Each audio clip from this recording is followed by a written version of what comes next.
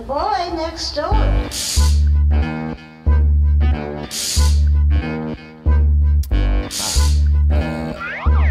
Yeah, I got this something.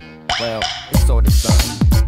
I don't know, you might think it's sick, but I think it's dope. It's dope. But why don't you peep this? Peep this. I hopped my backyard into my neighbor's backyard. It was dark, so it wasn't that hard. But now trespassing hasn't always been my passion. Just as of late, I was fascinated with the ass and titties next door. That of a sex whore that I would flex for.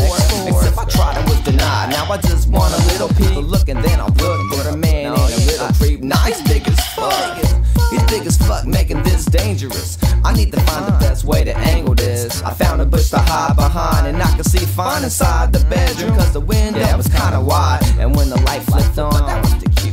I had a cold brew, 3 seats, a great view. Then she walked in, yeah, it's just that easy. I got close to the window, she looked my way but didn't see me, cause she lifted off her shirt. Big titties was displayed. I had x-ray vision without the x-rays aid. She began to pull down her pants as I glanced at that spectacular sight. I almost fell into a trance and she advanced to her panties. Man, she's doing this with hella elegance and had all the right elements. But when a man came in, aiming for the beat, yeah, that's when I had to leave.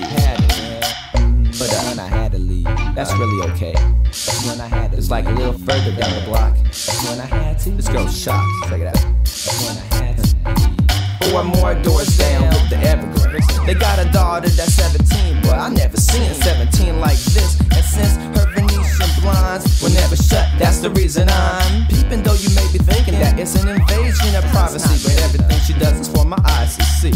I wait about an hour now, guess she took a shower, cause she came in wearing nothing but a shower towel. I waited for the moment, that moment of truth about to happen any moment.